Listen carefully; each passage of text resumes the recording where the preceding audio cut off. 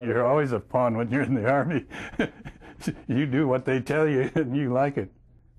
But the thing that I thought was most important about it was that they did not tell me what to say or what to do.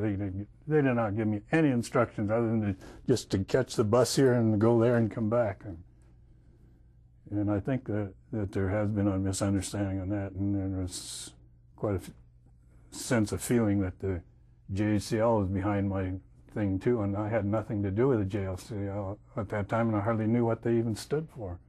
I was still just a dirt farmer son out of Nebraska, and I had only a high school education, and I was not cut out for speaking or anything like that. It was just like all this was thrust onto me, so more or less because I happened to have been available and came back early because I was back home already from the war, from Europe, when most of the guys were still thinking about enlisting or still going over.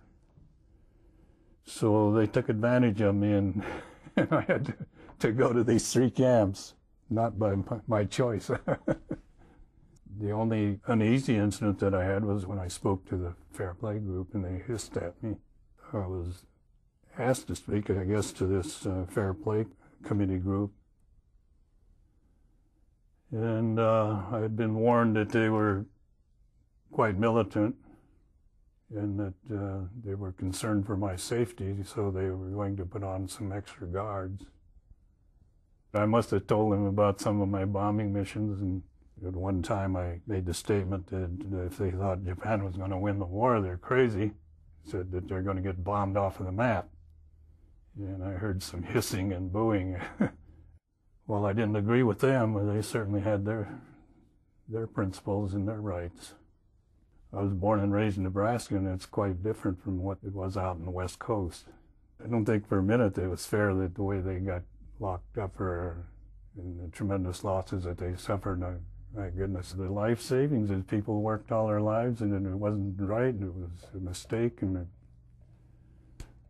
didn't know if I was in their shoes, I might have acted just like they did. I mean, that's, and then again, I may not have. I would never know.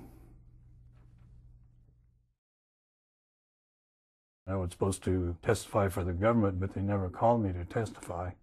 I don't really know what I would have said. I mean, I certainly wouldn't have agreed with their stance, for sure. I see where I've been quoted quite a bit as a result of it. It's quoted as saying that those resistors are fascists and that they're no good to the country, and certainly were tearing down everything that I was trying to do.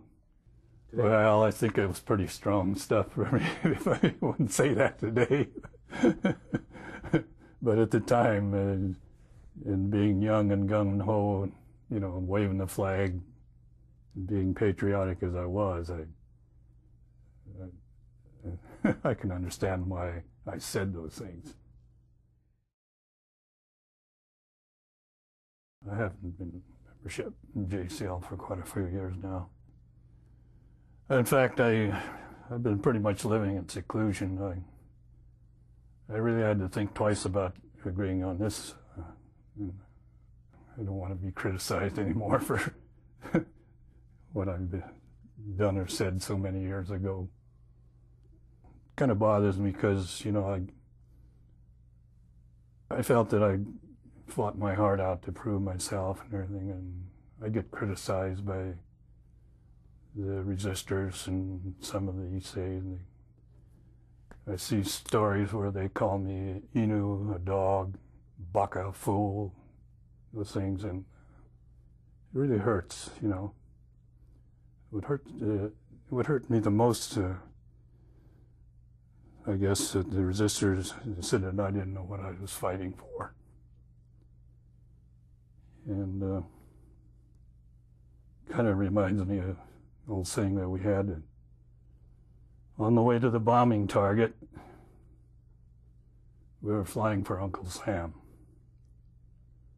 The minute we dropped the bombs and we turned around, we were flying for ourselves. All we wanted to do was get back to base, live another day.